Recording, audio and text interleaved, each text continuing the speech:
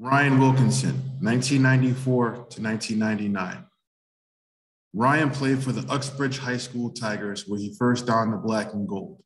His affinity for the color scheme was part of the reason he decided to take his talents to Waterloo. Ryan was the definition of the dual threat quarterback and was the perfect fit for Coach Knight's vaunted triple option offense. Wilky, as nicknamed by his teammates, possessed great arm strength, size, speed, and toughness.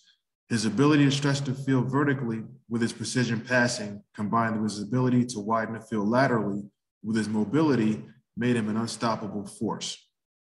Ryan scored a total of 163 points over his 5-year career, completing 301 passes for 5,257 yards and 36 touchdowns.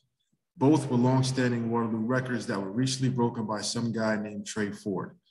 Wilky is also fourth all-time in rushing, having carried the ball 363 times and scoring 22 touchdowns. Ryan was a 1997 Yates Cup MVP and was named an OUA All-Star in 1998.